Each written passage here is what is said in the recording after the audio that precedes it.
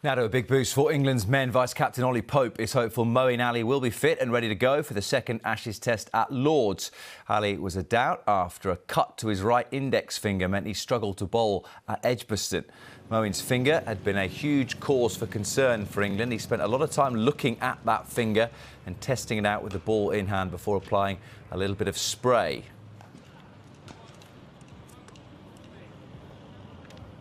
Ali spent some time sat down watching the session before eventually getting up to have a bowl himself in the nets. Didn't look like he was in any discomfort as he released the ball on that occasion. Well, Leicestershire's Rehan Ahmed could take his place if he's not fit to play. Ahmed marked his test debut with 7 wickets against Pakistan in Karachi last winter. England have another dilemma in the bowling department. They need to decide whether Mark Wood should be drafted into the squad. Wood gives England an extra dimension with his express pace, but who would he replace?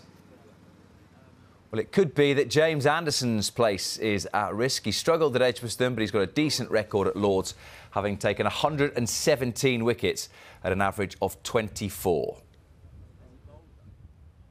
England captain Ben Stokes says the squad won't change their approach and intend to go harder at Australia in the second test, which has the makings of another highly entertaining test.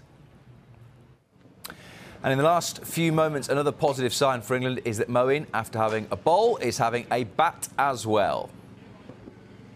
Yeah, I think Mo's all good. It was pretty unfortunate what happened, and I think hopefully over these few days it sort of looked after itself, and yeah, hopefully he's fit to play. How important is a specialist spinner here? Is it essential?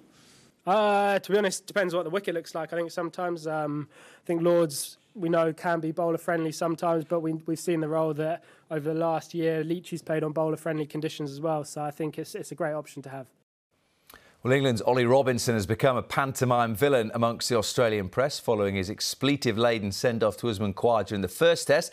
Pope feels the extra attention hasn't affected his confidence going into Lord's.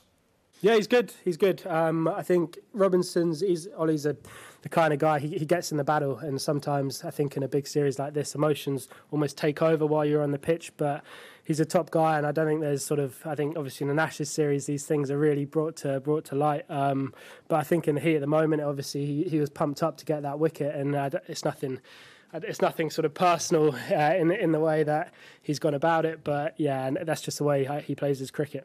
Do you think he'll rein it in a little bit?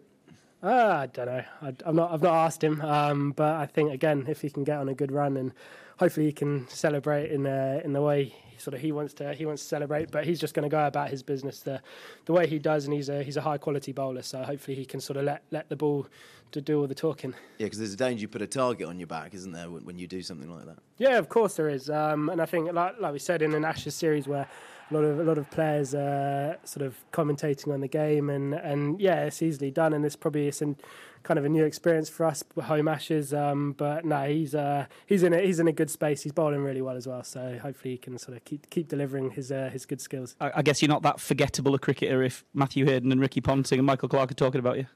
Yeah, exactly. I mean, maybe he sees it as a compliment, but no, they're legends of the game. They're entitled to their own opinion as well, and I don't know, Robbo, he's in good spirits this week, and hopefully, yeah, like I said, hopefully he can just come out and deliver with the ball. So the second test gets underway on Wednesday from Lord's, live on Sky Sports Cricket from 10.